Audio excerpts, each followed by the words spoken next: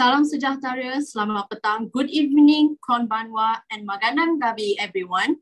Good evening to our panelists today, Mr. Ahmad Mujahid Ahmad Nizam, third-year linguistics student from Faculty of Social Science and Humanities, Ms. Kaura Nakajima, researcher advisor at the Embassy of Japan in Malaysia, Ms. Maria Rika Duran Babanto, first-year scholar student of Regional Development Studies, Toyo University, Japan, Ms. Nurul Hidayah Muhammad Noor, Researcher Officer of Southeast Asia Regional Center for Counterterrorism, Ms. Stephanie Tang, Representative and Communications Facilitator at Global Education Center, Musashi University, Tokyo, Japan. And lastly, Mr. Yuki Nishiori, Senior Malaysian Studies at Tokyo University of Foreign Studies, Japan. Our moderator for today is Mr. John Sebastian Tunggalu, a final year teaching English as a second language TESOL student at Faculty of Education, UKM, Malaysia. Our UKM Global teams today is Associate Professor Dr. Abdul Latif Ahmad, Director of UKM Global, and Dr. Tanot. University representatives from Malaysia, and hello everyone across the world. Ladies and gentlemen, honorable guests and participants from across the world who joined us today, welcome to the 6th UKM Global webinar series supported by Toshiba International Student with the topic the international mobility experience of students from Malaysia and Japanese universities. Ladies and gentlemen, my name is Niksara Adila Abdul Aziz from University Kebangsaan Malaysia, and I'll be your MC for today's webinar. Ladies and gentlemen, one of the most notable attributes of the internationalization of higher education institution has always been the impact of international student mobility. Today, students' involvement in international mobility program can enhance graduate attributes that are highly valued by future employers. The global pandemic has challenged HEIs to reconceptualize physical student mobility. Hence, alternative forms of mobility are being introduced by the HEIs across the world by virtual or hybrid mode. So our panel today will discuss this matter based on their personal experiences in either Malaysia or Japan universities and how it has impacted their lives. To begin today's webinar, I would like to introduce our moderator for today's webinar, Mr. John Sebastian Tunggalu, or formerly known as Mr. John.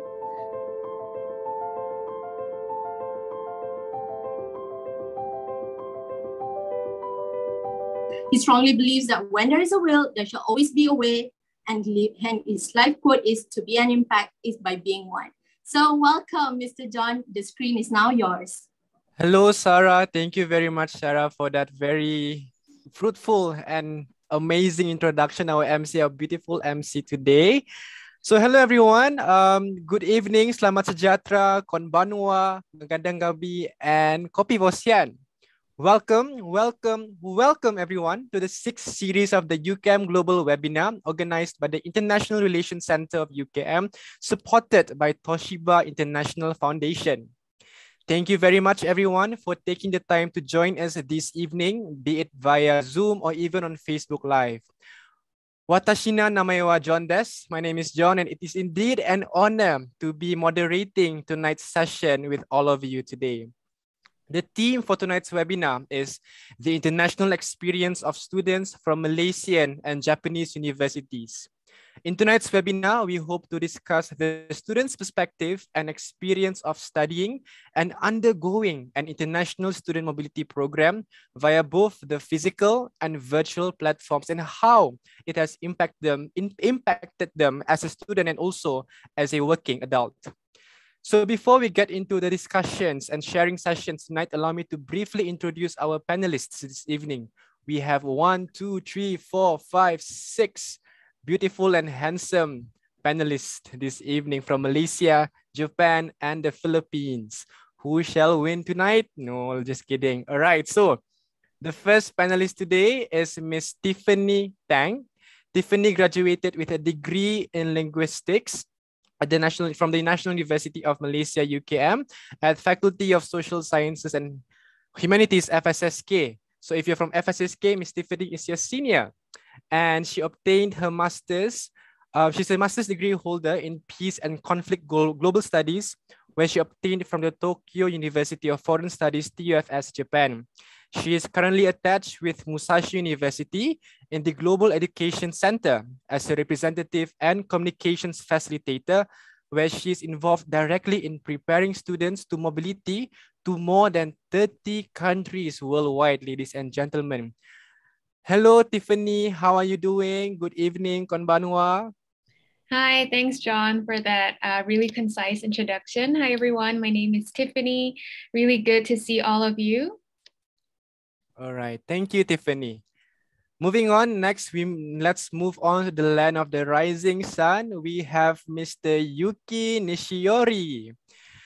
Yuki Nishiori, or fondly known as Hafiz, who has a Malay name Hafiz, is a senior student at the Tokyo University of Foreign Studies, TUFS, and he joined a mobility program for 1 year at the University of Brunei. And currently, he once conducted he was an exchange student in UKM and was assisting in the Japanese language Chitra classes at PPBL at the Center for Research in Language and Linguistics and also in UKM Permata Pintar. Hello Hafiz, apa kabar? Baik. Yes. Selamat malam. Selamat malam. I'm Yuki Nishiori from Japan. Yes, thank you very much, Yuki, for being with us this evening. Yuki was also a member of the administrative board of Co-OP-TUFS in 2018 and was the head of several clubs and student activities. Our third panelist this evening is Ms. Nurul Hidayah Muhammad Noar. Hidayah is a research officer at the Southeast Asia Regional Center for Counter-Terrorism under the Ministry of Foreign Affairs, Malaysia. Before that, she was a teaching assistant at the Center for Media and Information Warfare Studies, CMIWS, at University Technology Mara UITM, where she did her master's in Media and Information Warfare Studies. Hello Hidayah, apa kabar? Good evening. Kabar baik. Hi John. Hi everyone. Yes, thank you for joining us, Hidayah. Have you eaten dinner? Yes, and thank you so much John for the kind introduction. Most welcome. Doi tashimaste. Yes, okay. Next, let's move on to the next panelist, very beautiful from Miss Kaoru Nakajima. For everyone, like Yuki, Kaoru also has a Malay name. And would you like to introduce yourself briefly to us, Kaoru? Alright, sure. Selamat malam. Nama saya Kaoru. My name is Kaoru from Japan. Yeah, thank you for your introduction. Thank you very much, Kaoru, for being with us this evening. And you, Moving on to our next panelist from UKM, Malaysian. Mr. Ahmad Mujahid Ahmad Nizam, who is a third-year student majoring in linguistics at the National University of UKM, born and raised in Pahang Darul Makmur, and he's currently an exchange student. In Tokyo University of Foreign Studies, TUFS, and yeah, we are looking forward to hear your sharing later, Mujahid. How are you, Mujahid? All right, thank you, John, for the nice introduction. I hope everyone would enjoy today's talk. Thank you. Thank you, Mujahid. And then finally, we have all the way from the Philippines, Miss Maria Rika Duran Babanto. Maria is a first-year scholar student at one of Japan's most prominent universities, Toyo University. Magandang gabi, Maria. Magandang gabi, Sebastian, and for everyone who's joining, especially from the Philippines. A lot of people are joining from the Philippines. Hello, and thank you for joining us today. Yes, thank you so much. Maraming salamat, Maria. So, yeah, we have met all of our panelists. We will now I'm sure everyone is looking forward and excited to hear sharings from all of our panelists, our 6 panelists this evening. And without further ado, let's proceed with our first panelist to share her experience, Miss Tiffany Tang. Tiffany, the screen is yours. Thank you so much. Please let me know if you're able to see my screen. Is that okay? Yes, we can see it, Right. Tiffany. Thank you so much. So once again, thank you for having me. I just like to acknowledge Dr. Latif, Mr. Hafiz, Mr. Haikal, the amazing team at UKM IRC, members of the floor, and also people who have just flooded the chat box with so much warm greetings. Thank you so much for having us. So let me begin with my background. So these are the few countries and places that I've lived and studied. So let's begin with my background from UKM. I'm very proud to call myself an alumni from UKM. My background is in linguistics in Bahasa Melayu, Bahasa Malaysia. So I graduated in 2018, but during that period, I was able to go to a few different countries. So in 2016, I spent about 3 months in Romania volunteering and teaching English to some of the local kids. Following that, in the same year as well, I had this amazing opportunity from the IRC to attend this global student leadership program in Daegu, South Korea for the summer.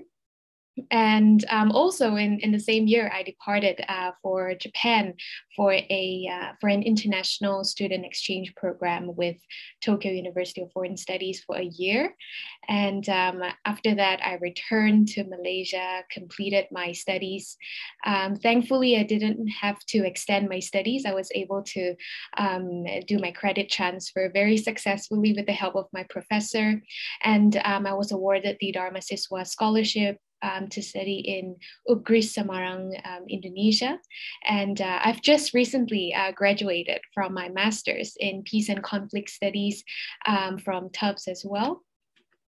So let me just continue with some pictures just to help you to get to know me a little bit better. So this is the photo of my graduation from UKM.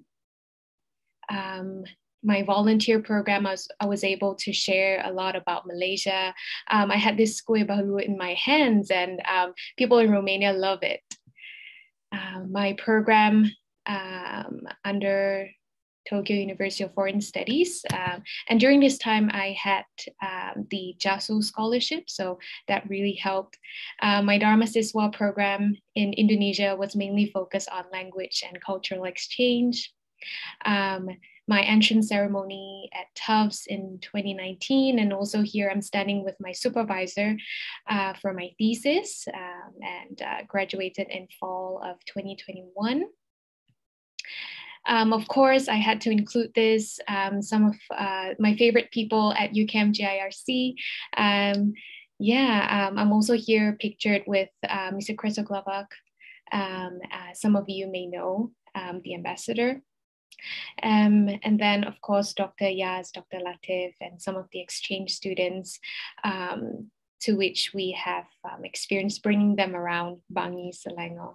And here's my involvement right now for Musashi University as a communications facilitator. So I do help these Japanese students from their undergrad to about fourth year of their university to help them, improve their English and sharing my experiences abroad. And yeah, that's pretty much it. You can always connect with me on these platforms. But yeah, I look forward to some of the questions you may have for me later, but that's all for me. Thank you. Thank you very much, Tiffany. I'm sure all of our audience, I'm also quite jealous. You're able to travel, you're able to live through the normal life, if I would say. And yeah, it has been 2 years that we were not able to travel, and the pandemic has really affected physical mobility. And yeah, we'll get into that later. We'll share later. And yeah, thank you again, Tiffany.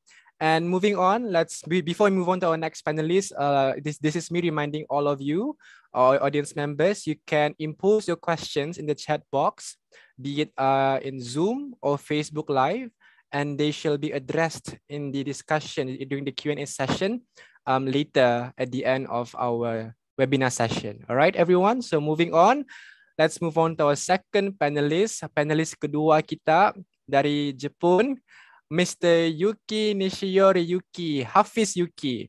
Yes, kita mempersilahkan Hafiz Yuki for his sharing session.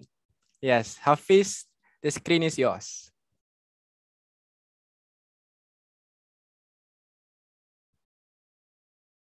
I believe Hafiz might be experiencing technical difficulties at the moment, so we'll come back to Hafiz later on. Let's move on to our next panelist, our third panelist, Hidayah, Ms. Nurul Hidayah Muhammad Noar, who is a research officer at the Southeast Asia Regional Center for Counter-Terrorism. Hidayah, the screen is yours. Thank you, John. All right, I'll just share my screen, yeah? Yes, you may. All right, here we go. Can you see my slides? Yes, perfect. All right, so maybe I'll just start off by introducing myself. But before that, I would like to say thank you to UCAM Global for inviting me. Also, I'd just like to note that when Encik Hafiz reached out to me and he asked whether I'm available for the webinar, my answer was available, and I'm always looking forward, to talk to people at the UCAM Global and just overall, meeting everyone that I would say very close to me. Yeah, so maybe just to start off, my name is Nurul Hidayah, and I am an alumni of UCAM, of University Kebangsaan Malaysia. I hold a degree in social science, political science.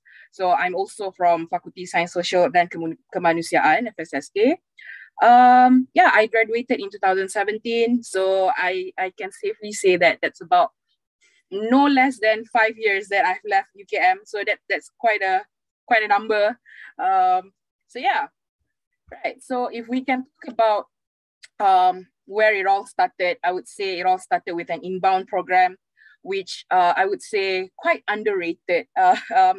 People usually aim big and they want to go outside, but this inbound program, specifically this UCAM Global GSMP, have a very special place in my heart, because I believe this is where it all started for me personally. And I remember the motto or the tagline for that program was that building bridges for international understanding and friendship. And till today, I believe that is true. And one of those things that I think about, and whenever I reach out to some of the friends that I went to mobility, like the Mexicans and people from Hong Kong, from Korea, I think that this international understanding and friendship were really, it's really there, And maybe I can talk also about, what happened following that opportunity.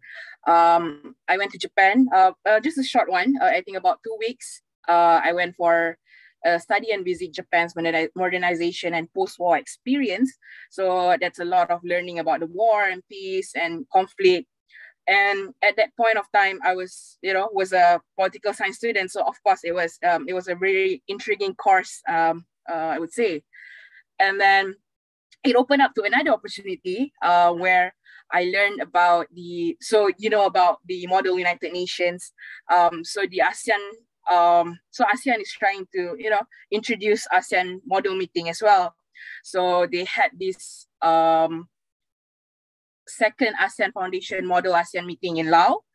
So that's that's all of us is from UKM there in the second picture, but from different faculties. So we've got people from Faculty of Law, we've got Faculty of Economics, and then from Social Sciences, and also Science. And then I think towards the end of my third year, or perhaps when I was going to my third year, I did a student buddy. I was a student buddy for the New Colombo Plan, Australia to Malaysia, ETM Malaysia, which, as you can see, actually, like all these three activities or three programs, they are diverse in discipline, I would say. So there's like history, there's also like government, and I think for New Colombo Plan that's the time when I met Dr. Tanot, and imagine a political science student learning about geology. So that was something interesting for me. And then right after UKM, I still kept in touch with friends I made through ASEAN. So we went for the ASEAN Foundation Training of Trainers in Jakarta. And then we came back from Jakarta, we gathered some more and, had programs to create ASEAN awareness and reach out to school and universities. And if we talk about what's going on right now, I am currently a research officer at the Southeast Asia Regional Center for Counterterrorism, or also known as SIASAT. So I work a lot with youth as well. And of course, foreign counterparts, just looking into how we can exacerbate the influence and threats of violent extremism. And this is something that perhaps we can look to later on during the discussion. So I think I'll end my presentation with that, John. Thank you so much. Thank you very much, Hidayah. If I were to ask you right now, throughout your years in UCAM, how many countries have you visited so far? Just 3, I would say. 3, which are Laos? Laos, Japan, and Jakarta, I think. Indonesia. Indonesia, right. Yes. I wish I could be like you, Hidayah. All of us actually. Your time will come. It will. Yes. Thank you so much, Hidayah. Thank you very much. Moving on to our next panelist, we will have from the land of the rising sun, Miss Kaoru Nakajima, or better known, or her Malay name is Suraya. So Miss Kaoru, or Suraya, is currently working for the Embassy of Japan in Malaysia, based in Malaysia, as a researcher and advisor in the Public Relations Department to promote Japan in Malaysia. So without further ado, presenting to you, Kaoru or Suraya. Hi. Thank you very much, John, for your wonderful introduction. And also thank you very much, everyone, for having me for this wonderful event. So let me share my screen. Can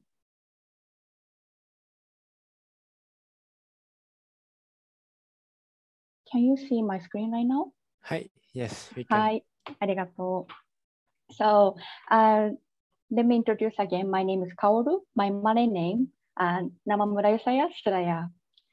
So let me talk about my background first. Then after that, I will share the experience in UKM. Then after that, I will talk about what I learned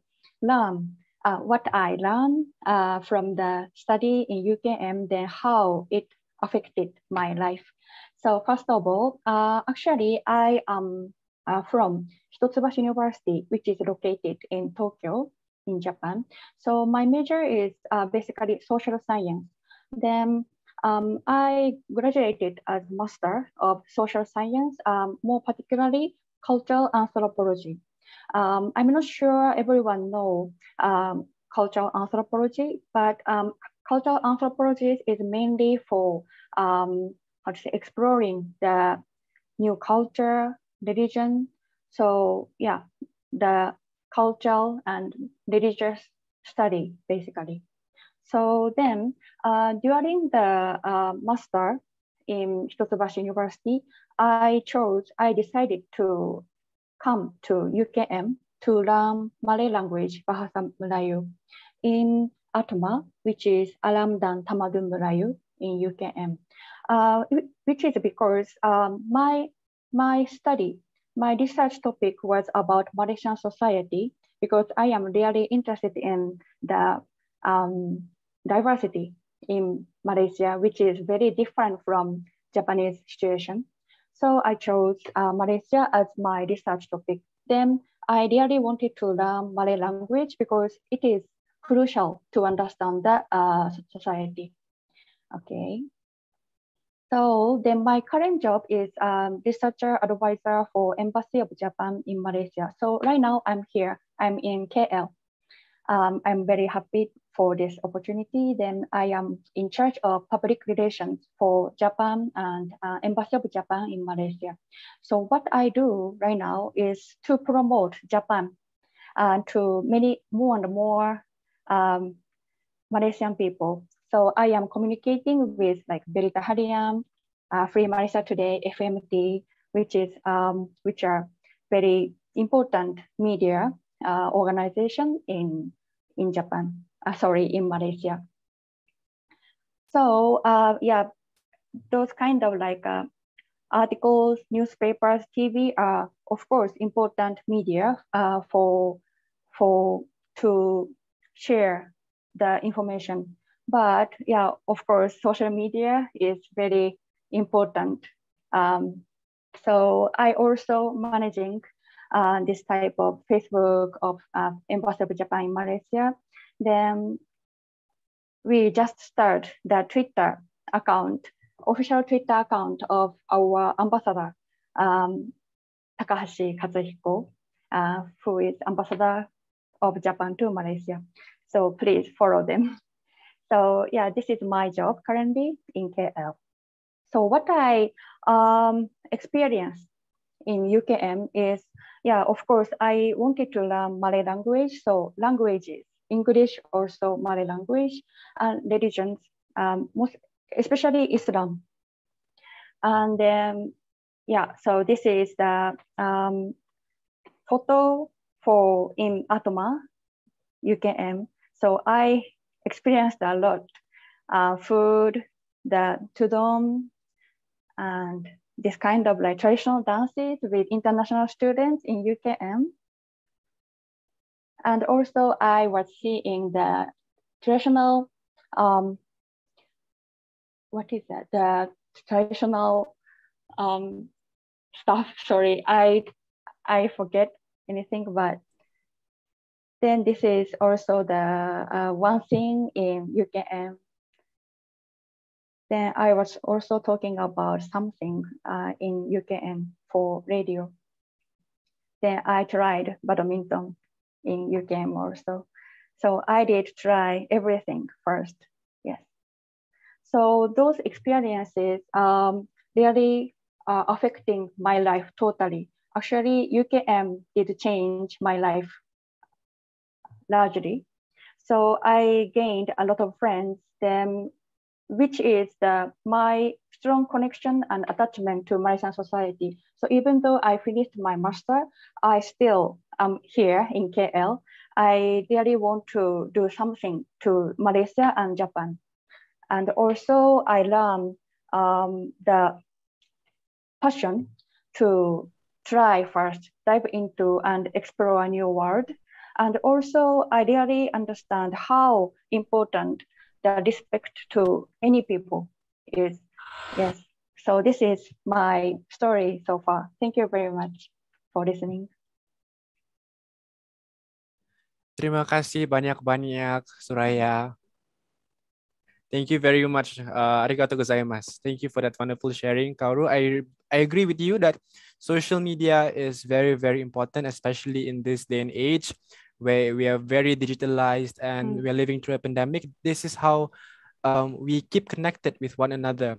And even when we go for mobility programs or even short-term mobilities programs all around the world, we meet them, and when we say farewell, the only means of keeping in touch with them is via social media. So yeah, I cannot deny that social media is very, very important, and it had social media even has its disadvantages. So we need to know how to use it efficiently and properly. Once again, thank you, Suraya. Sama-sama. Yes, thank you for also wearing the baju kurung in tonight's webinar. All right, so moving on to our next panelist, our very own from UKM, Ahmad Nizam, who is a third-year student from the Faculty of Social Sciences and Humanities pursuing linguistics, similar course to Tiffany, I believe. And he is currently an exchange student going into 1 year next month at TUFS2. So with that, I would like to call upon Mujahid to share his experience and his insights. The screen is yours, Mujahid. All right, thank you, John. I have already gone through the 1 year, but okay, thank you. I'm going to share my screen right now. Okay, can everyone see it? Yes, we can, Mujahid. Okay, thank you. Okay, Assalamualaikum. A very good evening. I bid to everyone, especially the organizer, UKM Global and Toshiba International Foundation for inviting me as a panelist to give a bit insight about my experience joining a student exchange program in Tokyo University of Foreign Studies, Japan. All right. First of all, I would like to introduce myself a bit. Just again, my name is Ahmad Mujahid bin Ahmad Nizam. I'm a third-year linguistics student, and I joined the online exchange program since last year for around 1 year.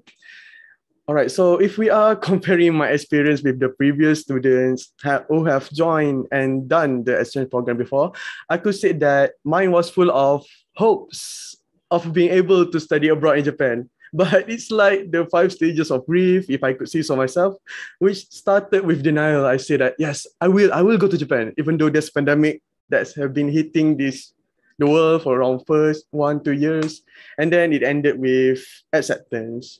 I sincerely can say that my experience studying online is one of a kind experience, and it shows that the possibilities of other people doing it in the future. All right.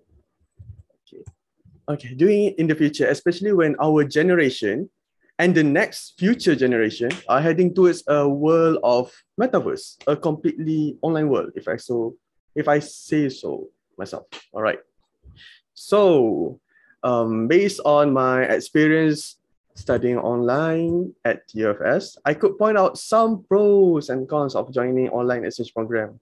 The pros that I have listed are time flexibility. I could manage to cram, or what I would rather say, strategically place my schedule between the degree subjects in UKM and my subjects that I've taken in TUFS.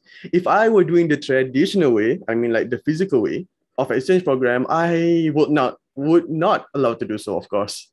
And the time difference between Malaysia and Japan is not that harsh if compared to my other acquaintances, which are from the European and American countries.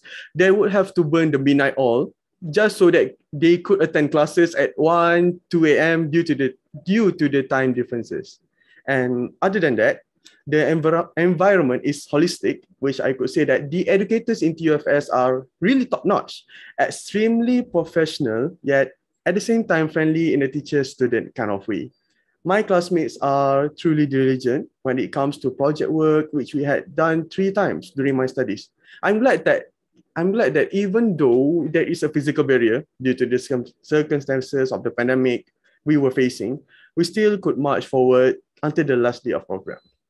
All right, so meanwhile, some of the cons or the problem that I have faced during my studies are the requirement to do this type of exchange program, because everyone who joined need to have a stable internet connection and a decent computer to ensure that the learning process would be smooth sailing.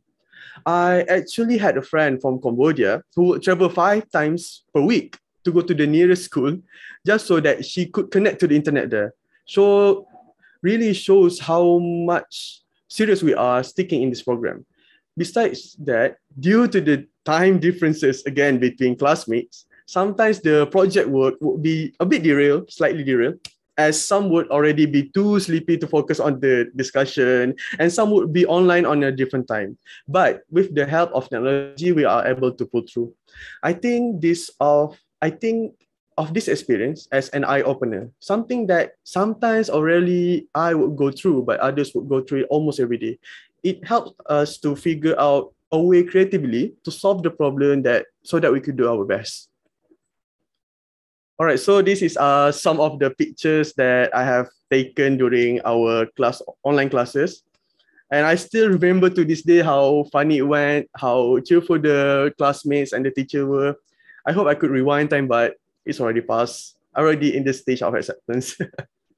All right, so for my last part, before wrapping up my part, I once again would like to give a thanks to everyone who has ensured the smoothness of today's event. And I hope we could meet physically, face-to-face, again one day, striving excellence in the future. With that, I return the spotlight back to our moderator. Thank you. Thank you very much, Mujahid. You know what? Every cloud has a silver lining. So what the struggle you went through, it all in the end it pays off because you still went through a fruitful experience. You gained lots of new friends, I believe, and you have something to look forward to after this pandemic, which is to travel and meet them. So indeed, every cloud has a silver lining. Thank you. Yeah, so thank you very much, Mujahid. Terima kasih. Arigatou gozaimasu. Next, moving on, let's move on. Let's travel back to our neighboring country, our neighboring country in the Philippines. We have Maria Rica di Duran Babanto, who is a first-year scholar student at Toyo University, Japan. So let's hear what she has to share with us this evening. The screen is yours, Maria. Yes, thank you so much, John. I would like to thank the UKM Global, especially Dr. Latif, for inviting me here as your panelist. So I'm going to share my screen now.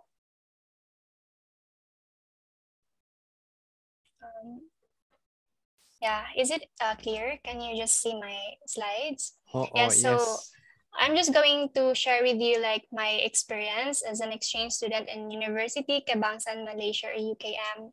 So as a background, I am a graduate student with my first degree before in Silliman University, Philippines, and now currently I am a first-year scholar student in Toyo University, and also I'm currently an exchange student in UKM.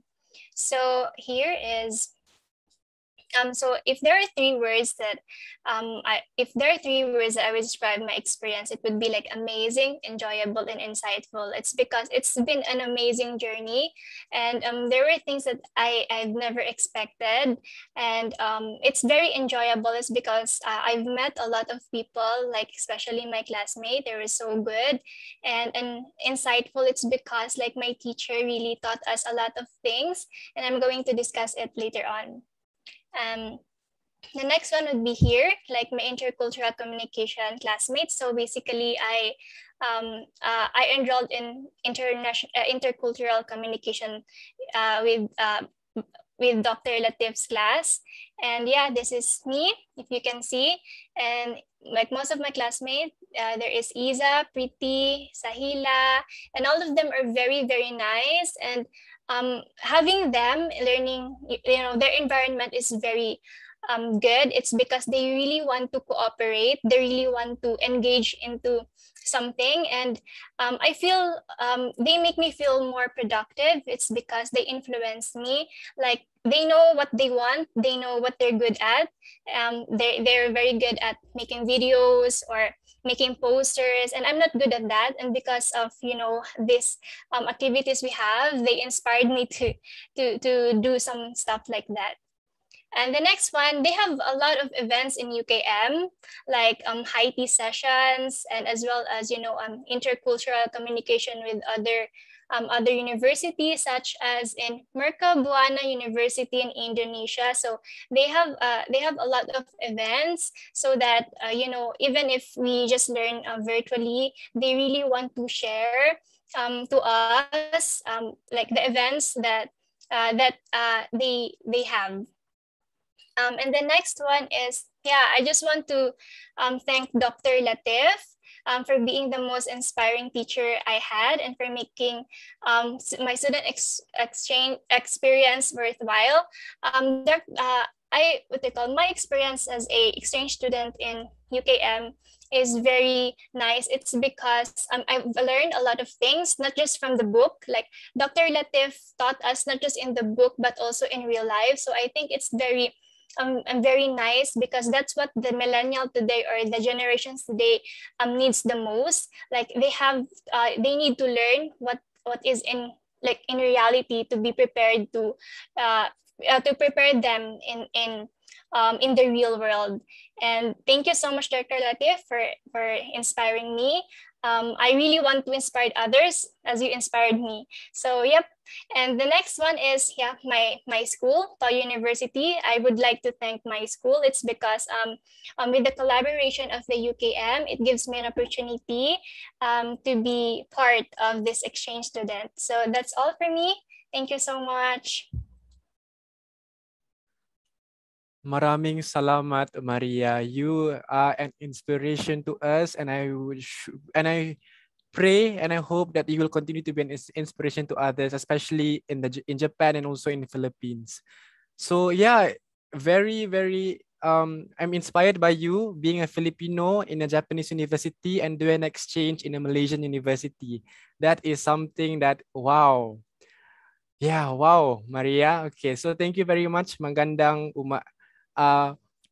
salamat.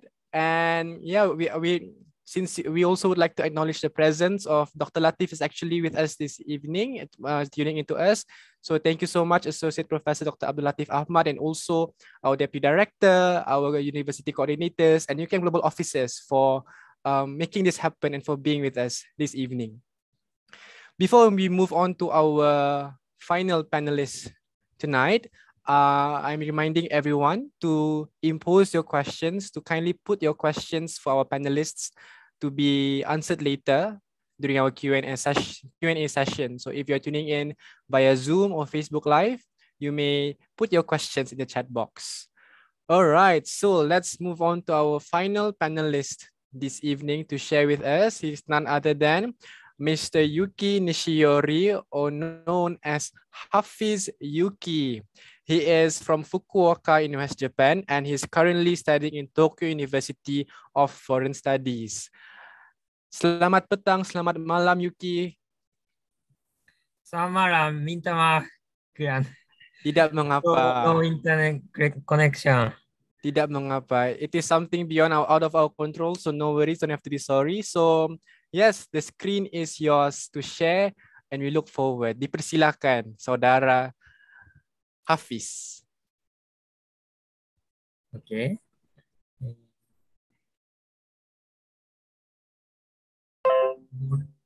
Boleh nampak? Nampak. Boleh. Okay. Salam sejahtera. I'm Yuki Nishiori from Japan. Saya Yuki Nishiori, Hafiz dari Jepun. I have Malay name Hafiz. I studied in Faculty of Economics and Management for 1 year. I will talk about my experience in Malaysia, especially in UKM, University Kebangsaan Malaysia. Morning in the UKM starts very early. I wake up hearing azan, Allah Akbar, and wake up. The first period starts 8 a.m. in the morning. My university in Japan, Tokyo University of Foreign Studies, starts 8:30. My senior high school starts 9 a.m. So UKM starts very early for me. Sangat awal. Most of the classes I had were held in big hall. I tried to study Islamic economics and Islamic finance, but it was very difficult for me. Susah sangat. The food in UKM were very reasonable. Murah. I was able to eat at so many places in UKM, such as dormitory, college, Pusanika, That's the students hall and faculty. The the faculties near the lecture halls. UKM Bangi campus was very berbukit. I don't know how to say in English, berbukit. So I need to climb up and down every day, but UKM has good scenery also. And there are so many cats everywhere. And monkeys are also everywhere. So I was able to berkawan dengan mereka. I was able to make friends with them. So that's all. Sekian, terima kasih. Thank you for listening. Terima kasih saudaraku Hafiz Yuki. If I may ask you, Yuki, one question, satu soalan. What is your favorite food? Makanan kegemaran Anda di Malaysia? Nasi Your lemak. favorite food, nasi lemak. Pagi-pagi saya makan nasi lemak. Bukan saya, not only in the morning, in the afternoon, at night, and also for supper, right? Kedai mamak. Yes. Mantap.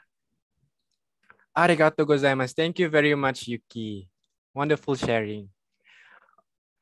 And yeah, so we have heard from everyone. We have heard all our panelists share some of the experiences, where they have been through their exchange, through their studies, and what they are doing right now.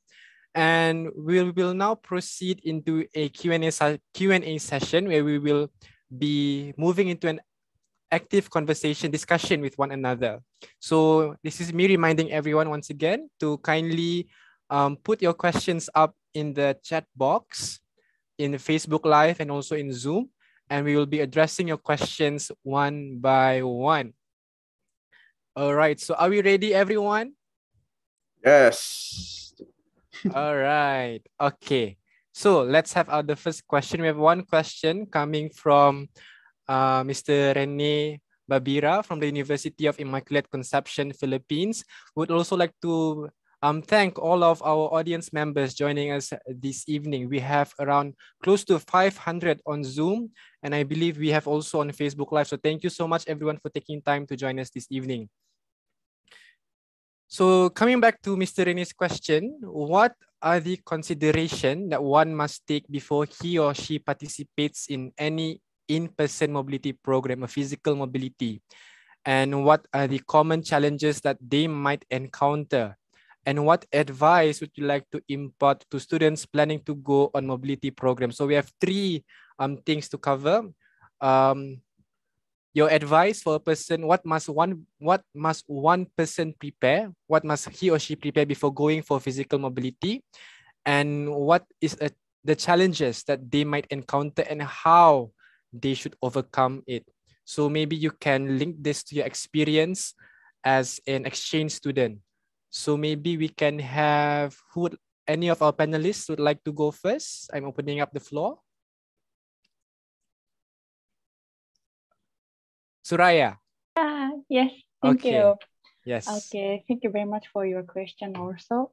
I would like to talk about the what we should prepare before the mobility program. Actually, I'm working in KL, but this is the really important thing that I should have prepared before coming to here for working.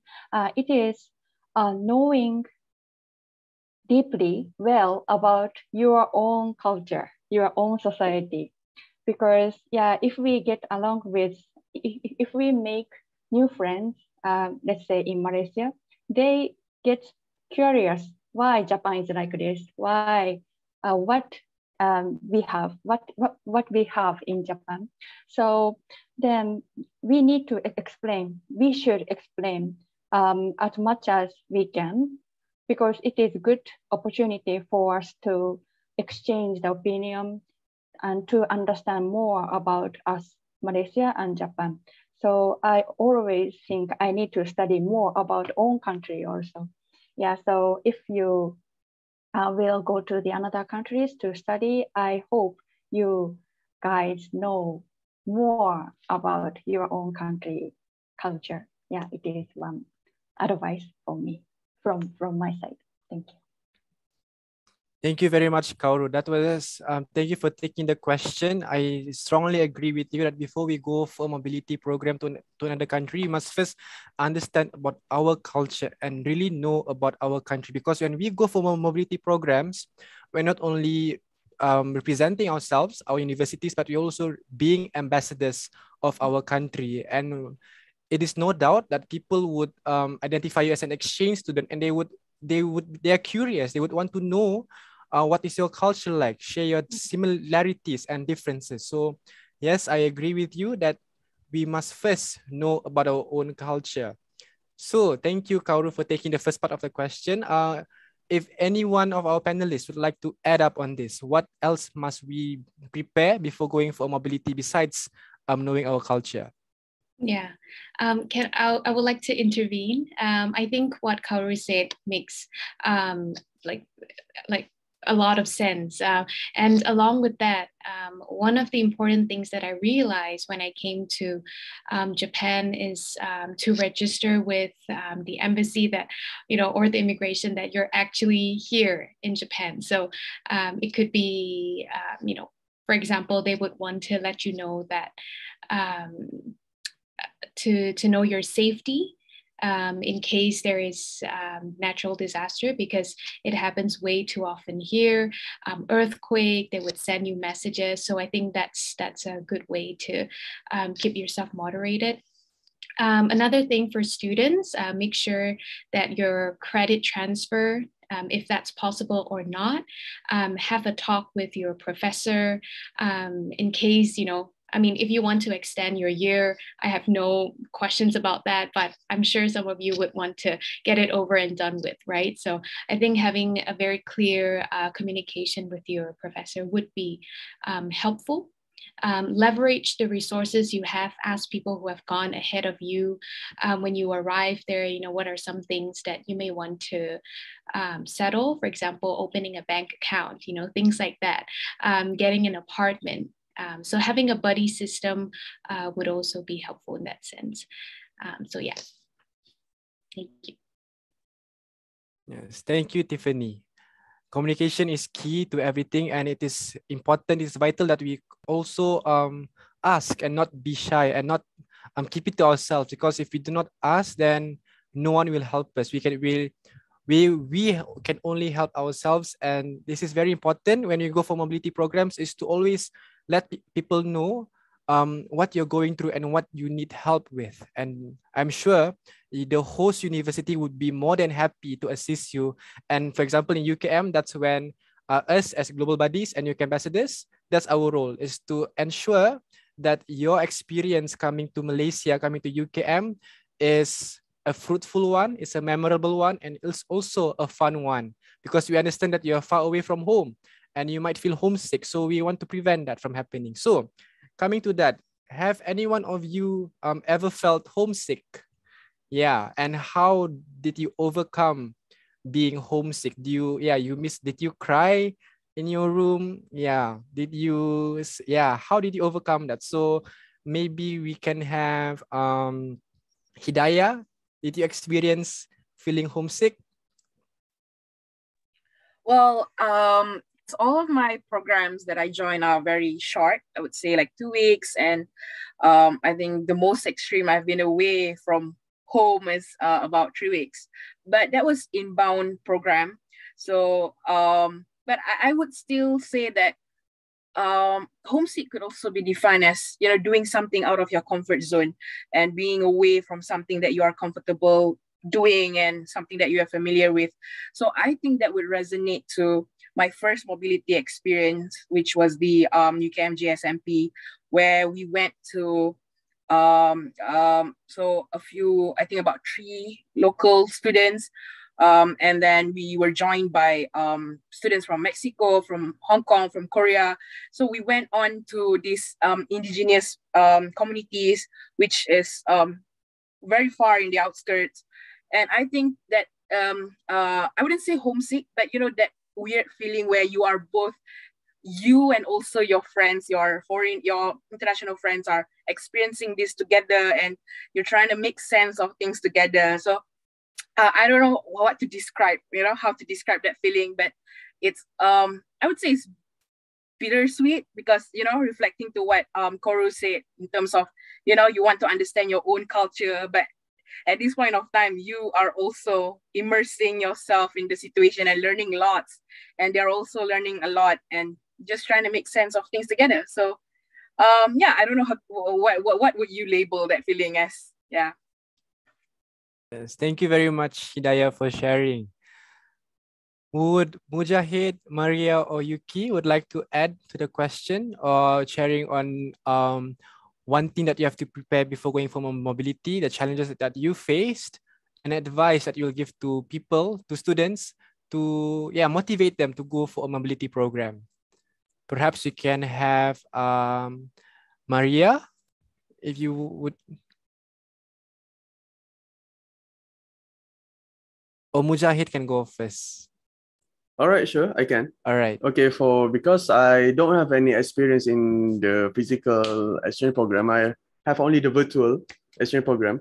All that I can say is that you should, if you are going an online one, you should search the official page of the regarding universities, such as in Facebook or in Twitter, so that you could at least have the chance to ask questions other than your university country, home university country, of course, with the targeted university country. Because some of the, like Miss Tiffany Tang said that about the credit transfer, which was a bit of a hassle, especially online, but I could solve it because I had the connection, I had the information that I searched upon before going on the exchange program.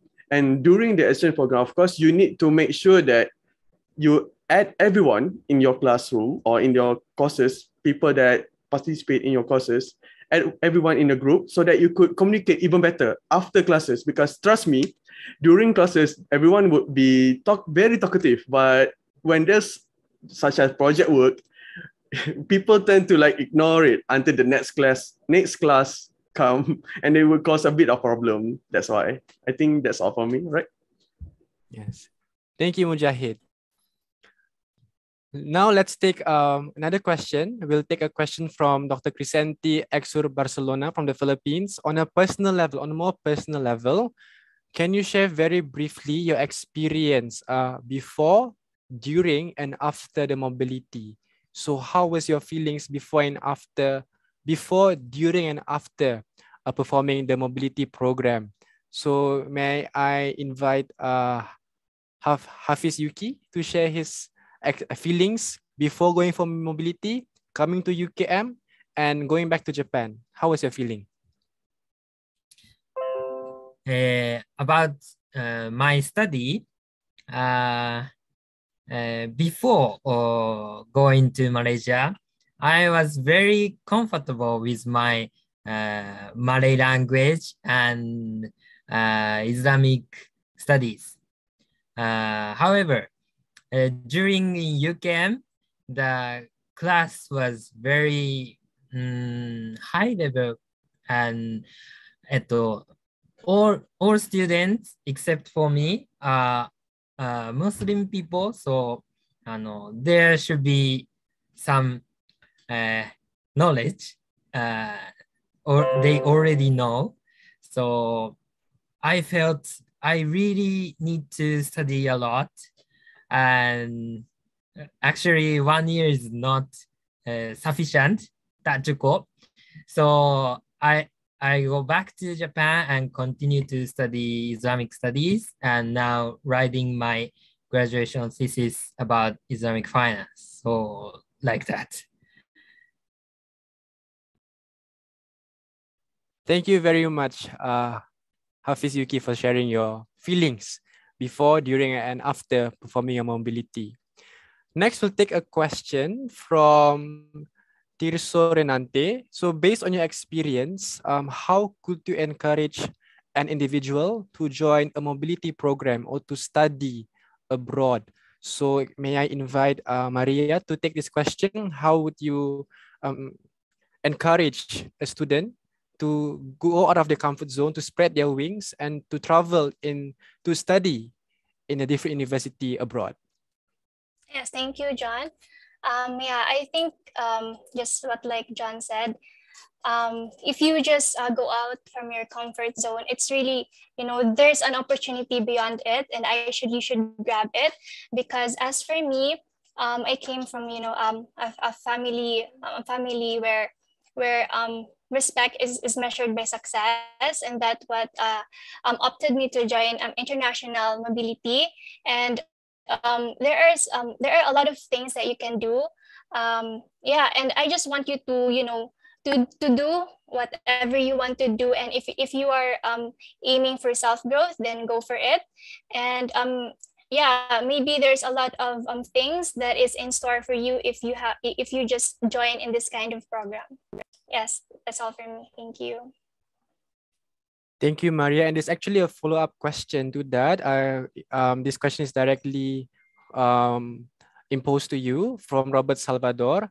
How do you overcome to adjust as an exchange student? And what was your strategy, or how do you value diversity being a Filipino, perhaps? Okay, I see. So and as an oh my god, as an exchange student in UKM, the culture in UKM and in the Philippines are very similar, and I think I don't have any like culture shock. And I value diversity is just increase your level of understanding about other cultures, and interacting with them, and just be proactive in listening and accepting, as well as welcoming people that are different from your own. Yes, very well said, Maria. And this all leads to us being global competent and understanding the differences that we have each other, not just focusing. This is when we should focus on our similarities and not focus on our differences, because we being in Asia, we have our similarities, and we should really leverage on focusing on that and not go about our differences and comparing each other. Yes. So thank you, Maria. Now, let's ask a question to our panelists who have gone for physical mobility. What are the cultural take-home messages that you learned while you were being abroad? And maybe you can share an interesting place that you found in that host country, a place that you cannot forget, or you've been thinking of it. It's still fresh in your mind up till today after 2 years of being going through COVID. So maybe we can first invite Tiffany to share, and maybe Kauru can also share after this. Yeah, sure. Thank you so much for that. I think it's a very valuable question. And I like to just bring that to one of my favorite phrases from this book called The Cultural Map by Erin Meyer. Some of you may know this. And she says, just as fish don't know they're in water, people often find it difficult to see and recognize their own culture until they start comparing it with others. So this is something that I kind of base all my culture shock events on. I think being in Japan really helps me to realize how time management is something that they hold very, very highly. So the idea of linear time, believing in having sequential steps, being prompt, having strict deadlines. So those are very very interesting shift to what I knew before, but it's good. I think it's character building in a sense. And in relations to your latter question on some interesting places that I visited, I think Kagawa Prefecture, I'm not sure if any of the panelists have been there. It's the smallest prefecture in Japan. They have an island that hosts only about 1,000 people. So everyone knows everyone. So you got to be careful what you say and do. But I really enjoy, it's called Teshima Art Museum. Yeah, it's beautiful. I also love Amami Island. I can go on and on, but I think I should let the rest speak. Thank you. Thank you very much, Tiffany. Very well said. Now we have heard from a Malaysian going to Japan. Now let's do vice versa. How about from a Japanese coming to Malaysia? So what cultural take-home messages that you managed to bring home while you learn while you were abroad? And what interesting place did you find out in Malaysia? Suraya, Kauru. All right. Actually, I really happy to hear Kagawa Prefecture from Tiffany. Kagawa Prefecture is really famous for udon. Do you know udon? The noodle, very famous. You should try it. Then, so what I learned from my stay in UKM is actually how to be sopan and homati. How to be sopan. What do you say? Sopan. Polite. Polite, yes. Polite and respect to the to the people with care about the various religion. Because in Japan, maybe you guys also know that people in Japan tend to think about we are the same. So we don't care so much about the another religion because we think we are the same. Actually, we are not, but we tend to think that. So how to intentionally respect, to show our respect and respect to another people is really new to me. So let's say like maybe in front of the Muslim friends, I don't wear the sexy clothes. And also, of course, in front of the Hindu friends, I hesitate to eat beef together.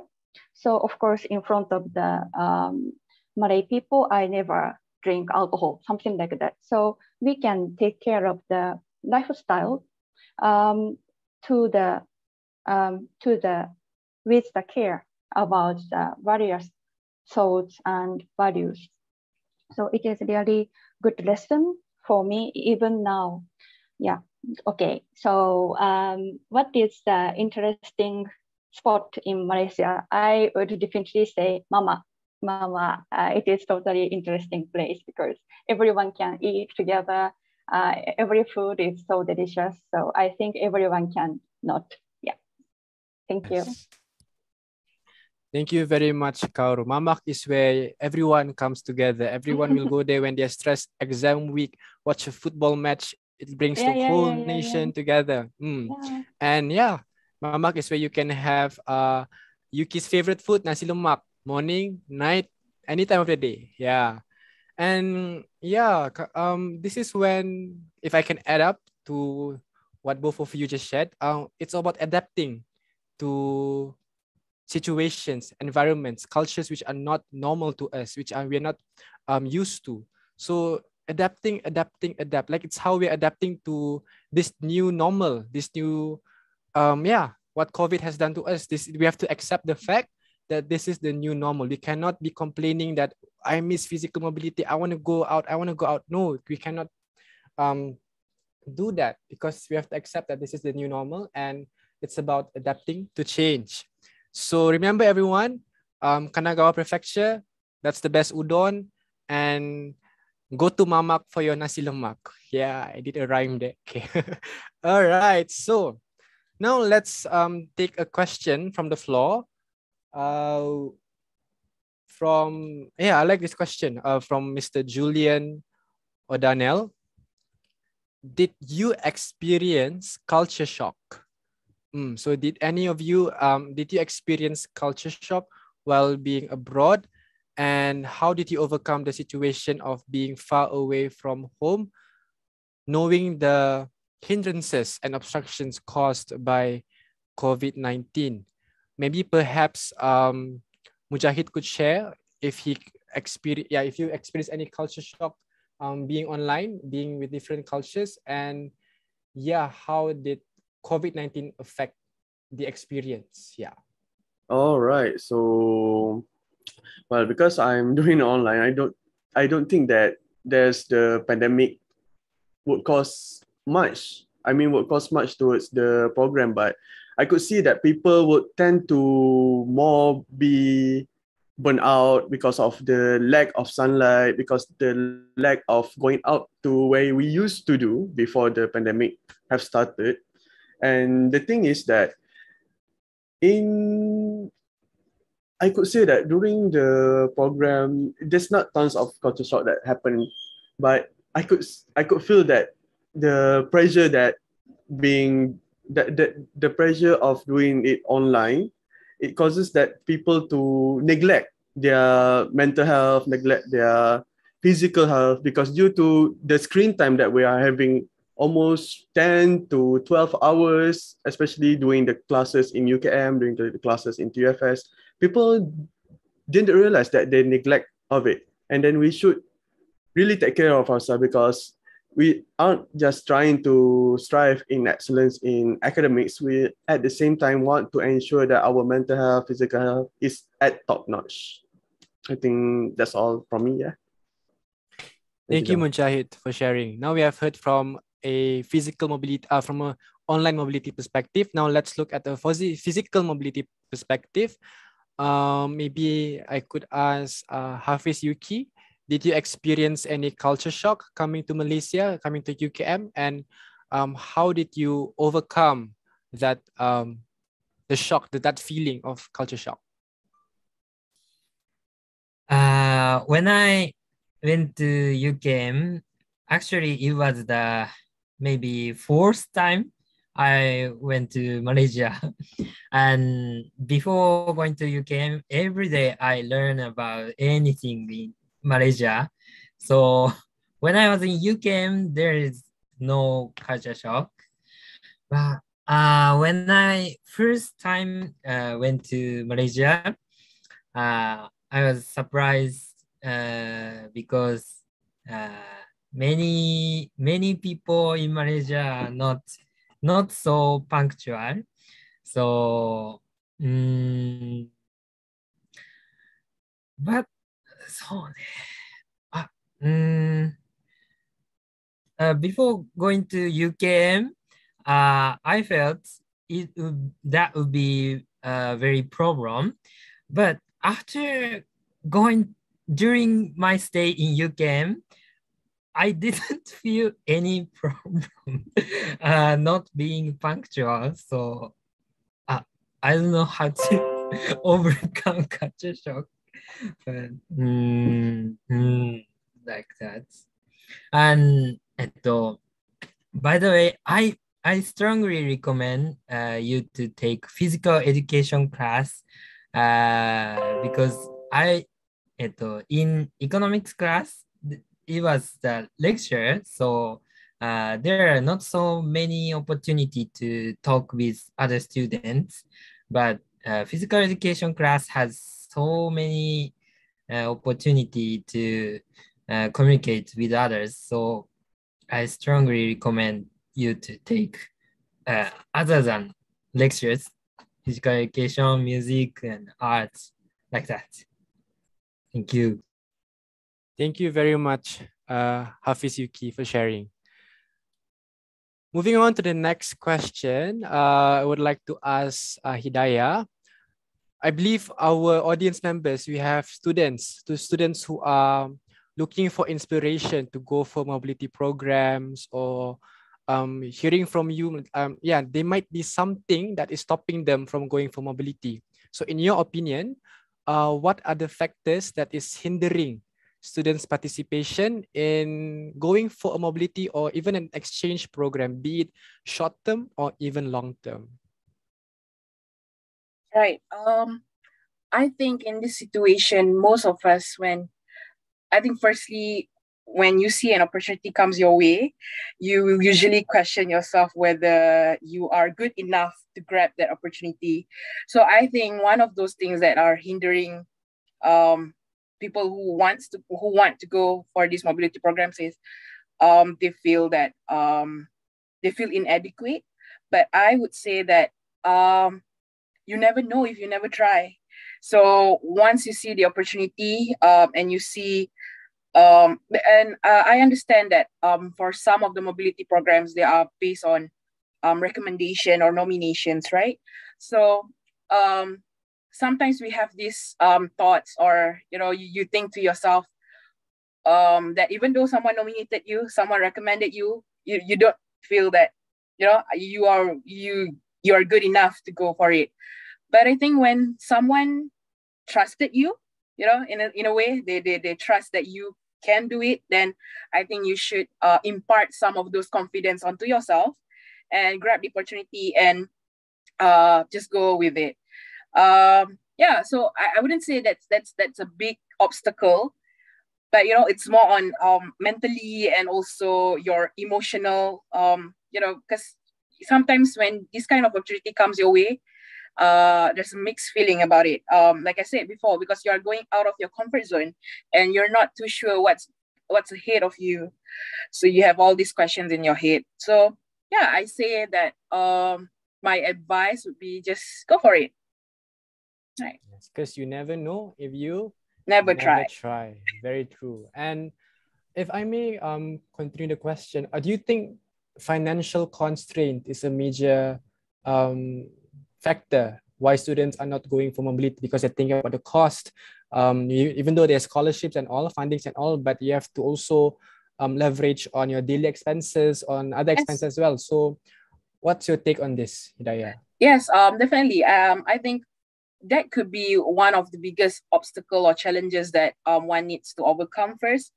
But I think with enough preparation and also enough research done, because once you want to do something and then you start looking for financial means. So for example, you could ask for scholarship, you could ask for how do I say, like funding from your faculty, from your universities. So I believe there are ways to it. So this kind of thing, they come with planning. So I think, once you know what you want to do, and then you have identified all these challenges, then I believe that there are means to it, Very true. Because when there's a will, there will always be a way, and nothing is impossible because everything is possible. Yeah. Yes. So thank you, Hidayah, for sharing. Now we have heard from Malaysia. Now let's hear from perhaps Kauru. What could be stopping Japanese students wanting to go outside of Japan? Because Japan is already so, it's already so good. Education there, you can only, so what might be stopping Japanese students from going abroad to continue their studies? Okay, thank you. Actually, I really agree with Hidayah, and she mentioned that sometimes we are less confident to try new things.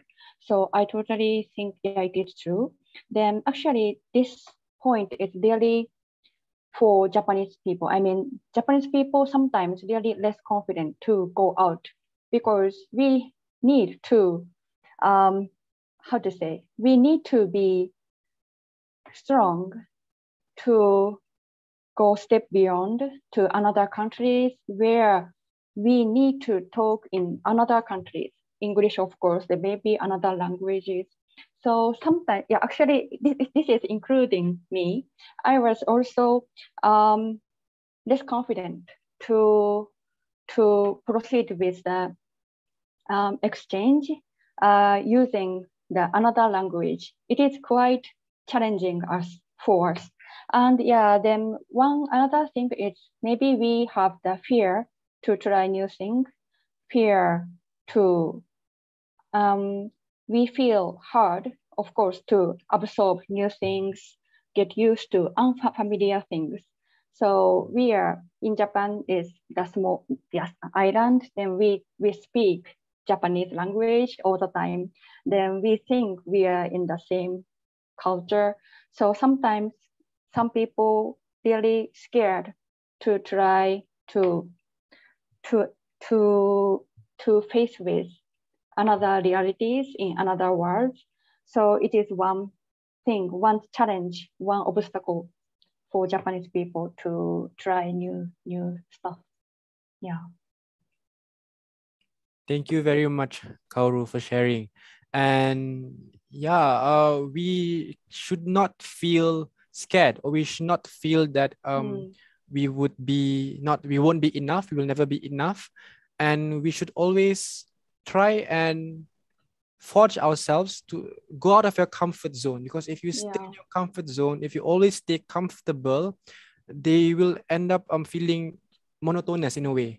There is no new experience, there's nothing new that you life is all about trying new things. So thank you very much, Hidayah and Kaoru, for giving your insights on this. Moving on, we have a question for Maria. It is from Stefan Petalcorin. As an exchange student in UKM and going through online mobility, how did you adapt to this new mode of learning? Thank you so much for the question. Actually, I am having a hard time to adapt with online learning, most especially, as a international student in Japan. There's also a question here in the chat. Like, I'm just going to relate the two questions. So, being an exchange student during the pandemic and living far away from your hometown. So basically, I am in my hometown and I couldn't travel yet in Japan. It's because of their entry ban. So basically, I just spent my whole first year here in the Philippines with having online classes, and sometimes I feel sad, or I'm having like anxiety, because even though it's, I have a privilege, I'm very lucky to have to be a scholarship student, but at the same time I'm very it's very unfortunate that I cannot experience it.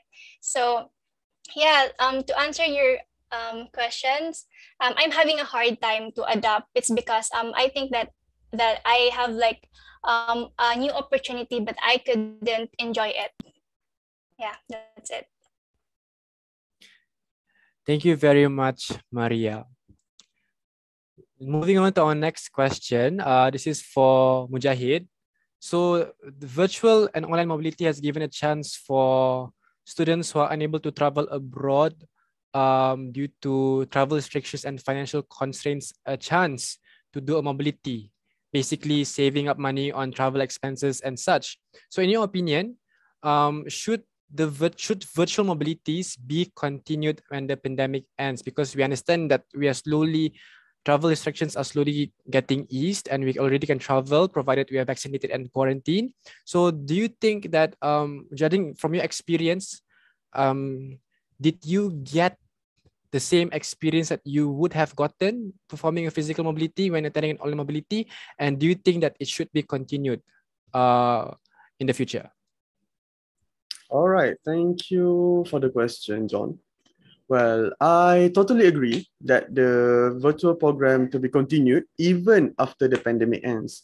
But the key point is to use virtual program as an exposure so that the students will be able to make themselves comfortable with the idea of exchange program.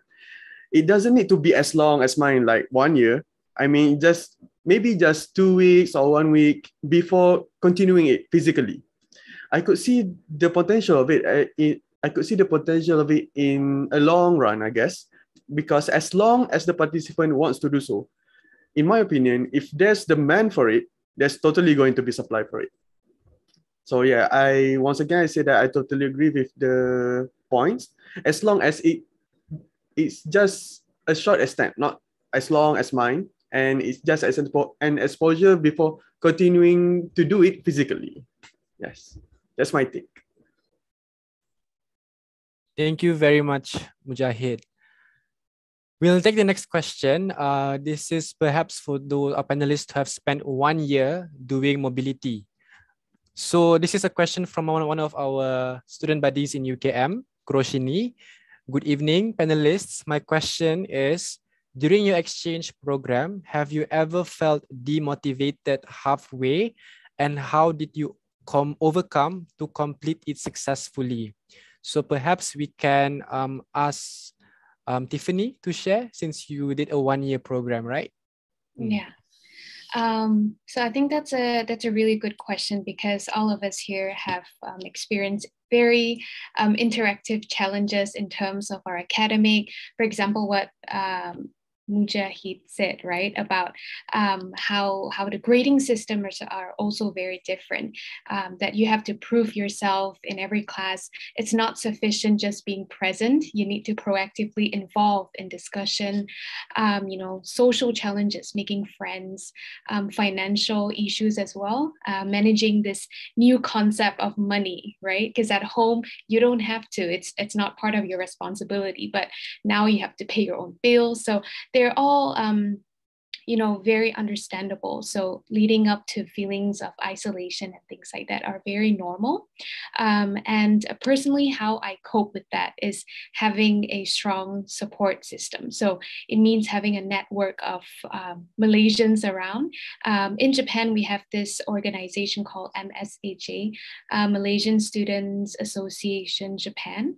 And they conduct, a lot of activities. Well, right now, because of COVID, I think it has dwindled, but they do meet online on and off, or just having friends from sharing similar backgrounds, social activities, or even faith could be a way for you to stay motivated, because I think what's lacking is that community that you had in Malaysia, but right now, because of all these cultural differences, it could pose very challenging times for mobility students. But I hope it would be a great avenue for you to discover yourself, the things that you think you weren't capable enough to do. You're actually strong enough. So yeah, that's just my take. And I completely agree with you, Tiffany, that we should have a strong support system because when we are doing mobility, when we are being international students, we are alone, like what you said. We are a minority among the majority. And this is when, for example, for Malaysian students who are going to Japan, this is when you should get in touch with the other Malaysian students who are studying in Japan, because basically you're on the same boat and you can share your problems, your experiences, and what you're facing, and in a way cheer on each other. So yeah, thank you, Tiffany, for sharing. Let's go back to Mujahid. 1 year online. So did you feel demotivated halfway going through online mobility, and how did you overcome it? Oh yes, oh my God. I can imagine how many times that I felt so, it's not like hopeless, but fatigue, I guess. When, even though it's online class, but just like I said, because of the blue screen, of the time screen that you had to face every day, it felt like sometimes it comes to the point that I felt that I want to end this much earlier than I was supposed to. But I realized that the first thing that motivates me to join this exchange program, because of course I had that experience, I had the chance to go to Japan, but other than that, I want to pursue my career in the Japanese language, so that I could be someone would have high profile career, of course. That's why sometimes I think that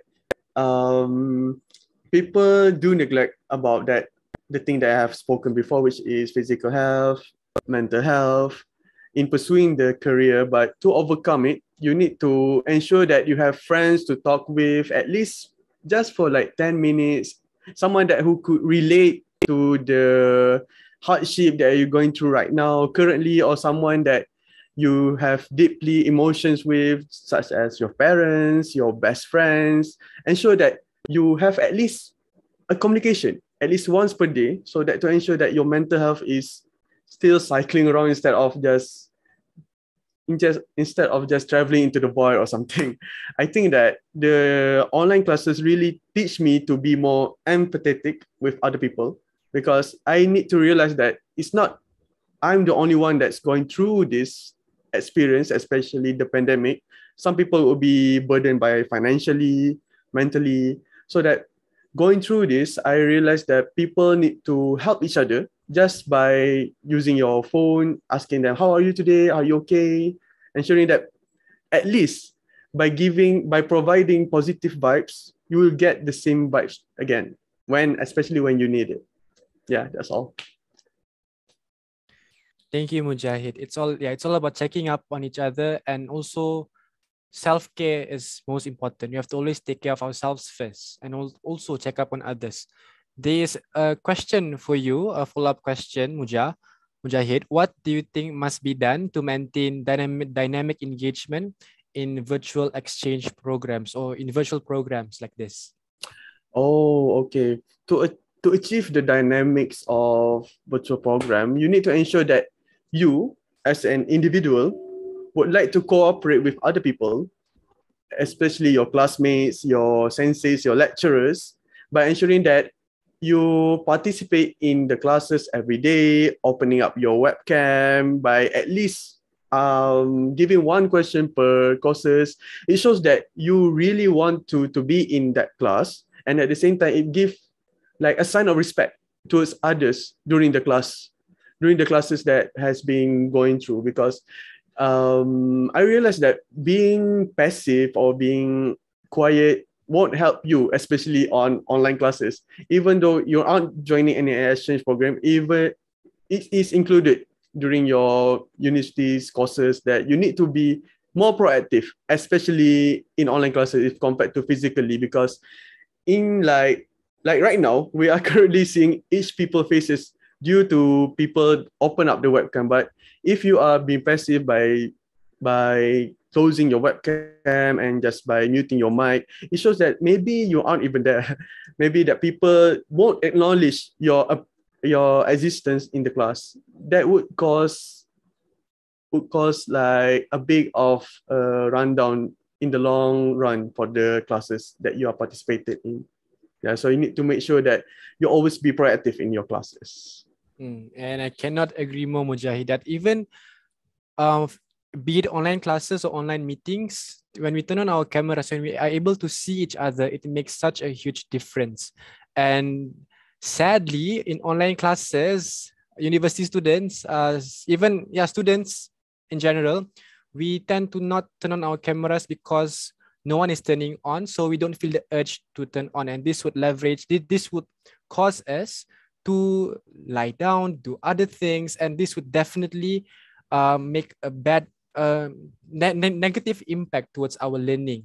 So to maintain dynamic engagement in virtual exchange programs or meetings, in a way, whatever online activities, is to be active and is to be present, and you have to really want to show that you are participative. Yes.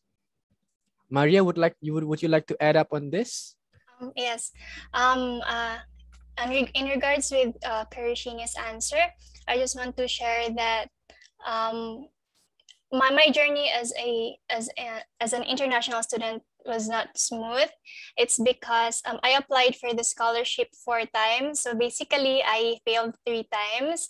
And whenever I feel unmotivated in my school or in my classes, most especially Japanese. So it's very important if you really want to, to study in Japan, you must really really advance learning Japanese, because it's a big factor in order to study in Japan.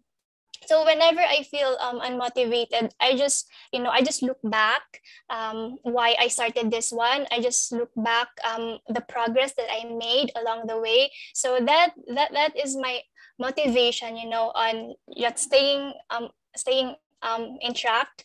And then I just really want to, to make a best progress of myself, to have a self-growth. So yeah, that's all.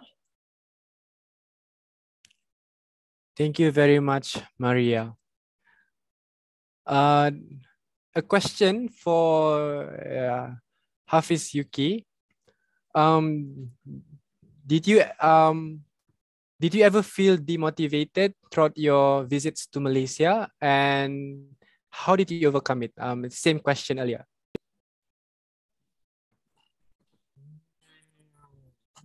Yes. I'm really full motivated to spend times in Malaysia. So I didn't have problem in that. But about studying, my especially studying Islamic economics and Islamic finance, uh, I need to be more. I was really なんだろう losing confidence. So I need to be more confident in Malaysia. So I started to take physical education class and ATMA, Malay language class. And I tried to do many things to be confident with me. So, you can try many things during your stay. Thank you, Yuki. And yeah, it's all about taking care of ourselves and bringing ourselves up. And whenever we feel stressed, do something that you like. Go for a walk. Go jogging. It's all about like for you, Yuki, you went for physical ed class, and yeah, that's a message for us all that whenever we feel stressed or feel that we have burnt out, and that's the perfect timing, the exact timing. It's a message for us to take a break, relax, and yeah, get back to work after you have done that. Because taking a break never hurts, won't hurt. We are at time is not on our side, unfortunately. We can take a few more questions, I believe, but I would like to impose these questions to Hidayah, Kauru, and Tiffany. While going through mobility programs, you have definitely gained lots of international experience. So in your opinion, how does this contribute to your personal and professional development? How has it helped you to be where you are today? For example, Tiffany, you're Malaysian based in Japan, Kauru, Japanese based in Malaysia, and then Hidayah, you with the Ministry of Foreign Affairs. So how did your international involvement shape to the person that you are today? Perhaps you can start with Hidayah first. Thank you, John. I think personally, a lot of us, when we go through these kind of experiences, once the experience ended, we always ask ourselves, what do we make do, of this experience? How do I make it an added value to your course, to your career path? And for me, if we're talking at a personal level, is that through these mobility programs, I got to know about intercultural awareness, about the importance of intercultural sensitivity, and all these words like internationalization. I was introduced to this only from all these programs.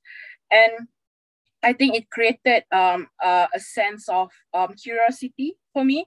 So I used the opportunities to interact, to understand, and to ask questions. And I think it circles back to what John has said earlier on in terms of how you use social media to get in touch with your friends. And I think for some of us, we do still keep in touch with our friends who we went on for the mobility programs together, the friends that we make. And I think that it calls for a continued education, in a sense that you are always talking to them about new things back in their home country. So I think it also goes into how you get to explore your interests from your exposure. So for me personally, from my interaction with the Mexican students, I found out that I'm very curious about the Spanish language. So I am currently on my second year of learning Spanish. So that's something, and I've always, and before this, I haven't had any, I haven't thought about, all these bucket list places to visit before you die and whatnot. So right now I have one place, which is Mexico. Right. And then I think in terms of professionally, I would say that going into the line of work that I am in right now, specifically doing counterterrorism, is that I keep thinking to myself, like, how do I integrate this experience and also in the line of work? But to my surprise is during the first week of reporting in, they gave me a bunch of reading materials. And it was something along the lines of the role of education in countering violent extremism. And when I was reading it, so it was saying that how volunteerism, mobility programs, sports, arts, and culture could be one of those medium for people to, be more, to have more positive outlook. We are always too caught up in the differences and not the similarities. So I think with that experience and also the curiosity I had so I kind of trying to merge that into the work in my line of work right now.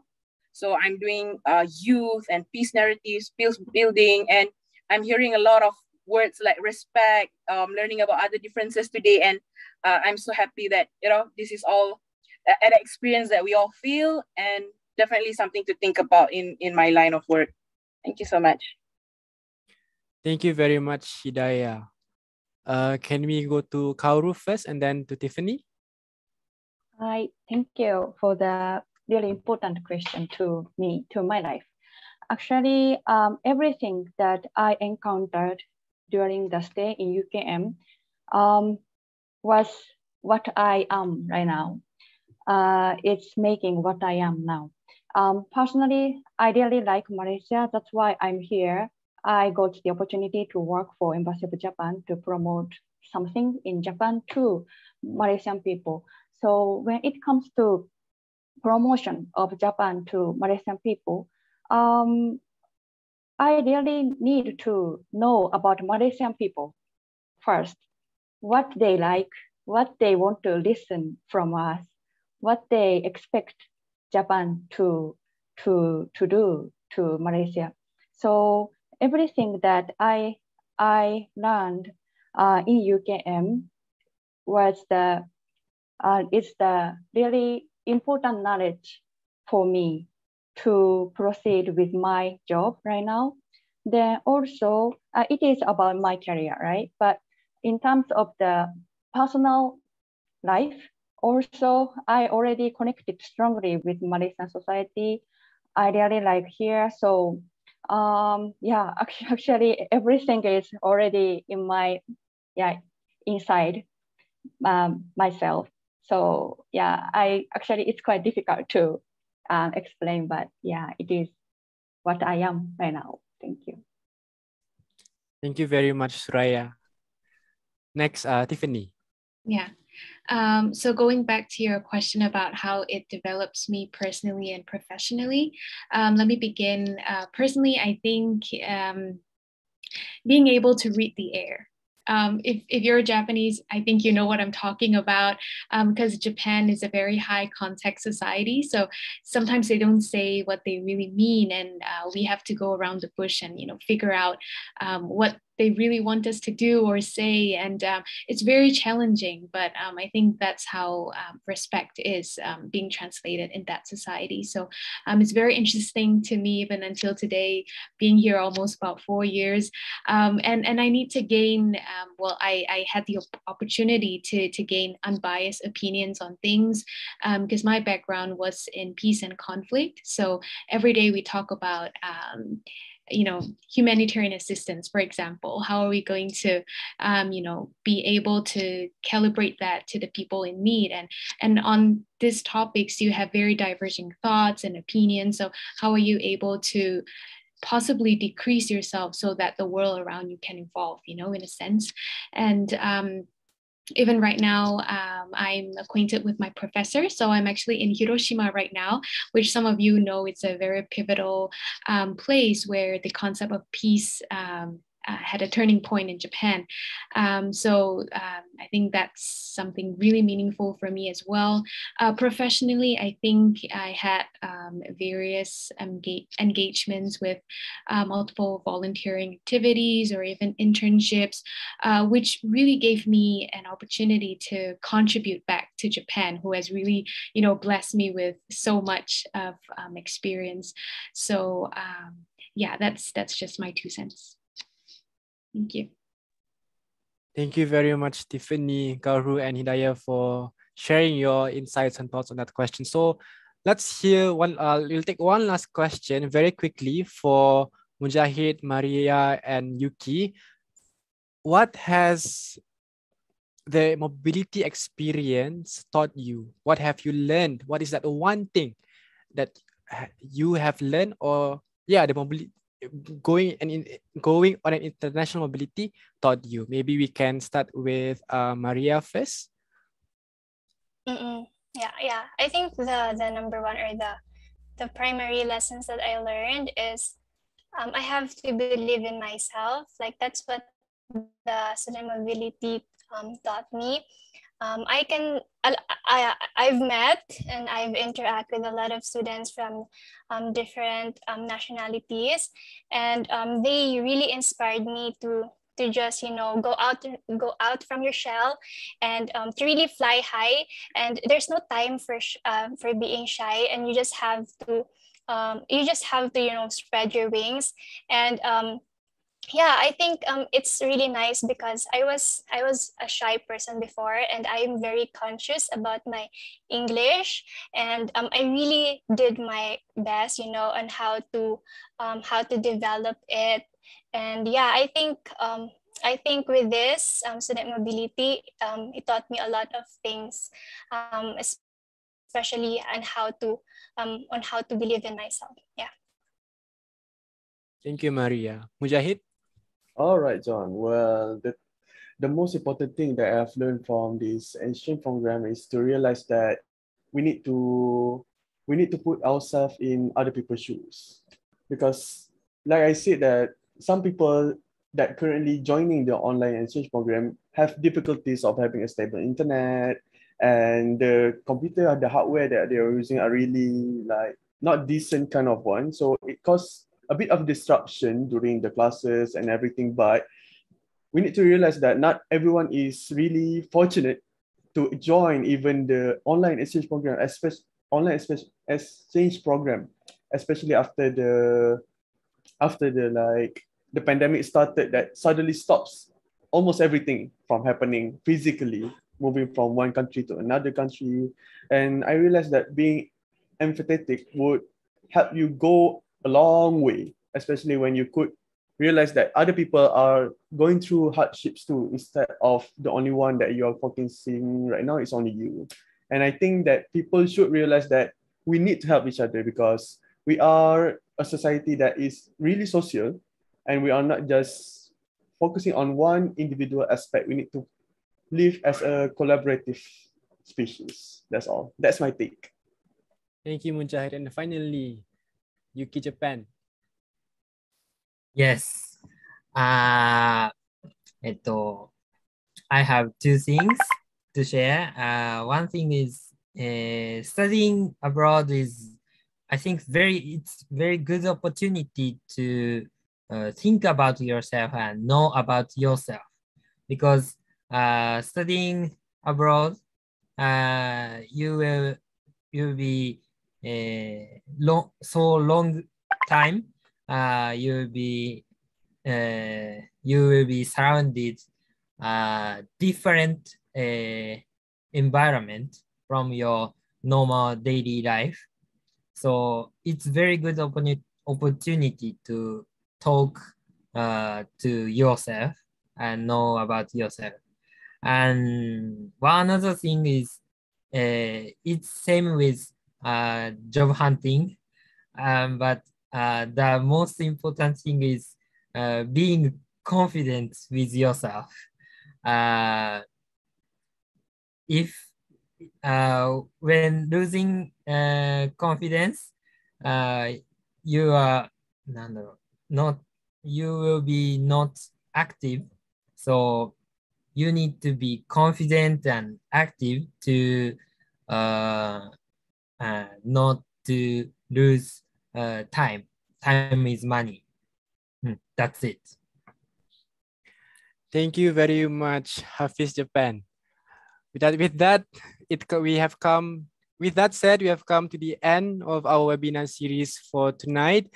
And if I may conclude, students' involvement in international mobility programs can definitely and has enhanced graduate attributes that are highly valued by future employers.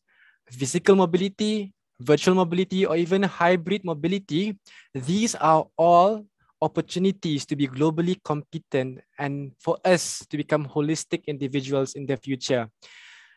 Once again, thank you everyone for joining us tonight. And on behalf of UKM Global, we would like to express our heartfelt thanks and sincere gratitude to our panelists for sharing their insights, opinions, and views on the topic tonight, especially Tiffany, Yuki, Kaoru, Hidayah, Mujahid, and Maria. Thank you very much. Arigatou gozaimasu. Maraming salamat. And ladies and gentlemen, I have a very special announcement to make. So some of you may or may not know, this is actually a webinar series supported by organized by UKM Global, supported by Toshiba International Foundation. And today is the 6th series, and today we have hit a record attendance. So today's attendance has broke all the past records of the Toshiba webinar series. So congratulations, everyone. This is history in the making. We have reached over 600 registrations, close to 700. And at least 500 people viewing simultaneously, almost 1,000, I think, both in Facebook and Zoom. So thank you so much, everyone. And this would not possibly be happening if it weren't for Toshiba International Foundation. And we sincerely hope that ties between higher learning institutions around the world, especially Japan, Malaysia, and the Philippines, will be further strengthened and enhanced. And this can definitely be done through international mobility programs. This is John Sebastian, your moderator for tonight. And with that, I would like to pass back to our MC, Sarah. All right. Thank you very much, John. Thank you so much to the panelists for such an inspiring discussion tonight. That was a great sharing of best practices from everyone. I hope that we will each bring back the best practices shared by the panelists in facing the challenges of undergoing student mobility either virtually or physically, while enriching the internalization at our own institutions. Ladies and gentlemen, we have now approached at the end of our webinar. On behalf of the organizer, we would like to thank the panelists today for their cooperation in realizing today's event. Not forgetting the International Office of Local Universities, our partner universities from across the globe, the embassy representatives, and also the technical team from the Faculty of Medicine, UKM, for the technical support. Please kindly fill in the feedback form upon leaving the webinar. Once completed, you'll receive your e-certificate for attending the webinar. For those watching live streaming via Facebook, the link for the feedback form will be shared soon. Once again, thank you very much for your time, and we hope to see you again in our future webinars. All in all, thank you very much. Terima kasih, arigato, and salamat. Till we meet again in our future webinars, stay safe.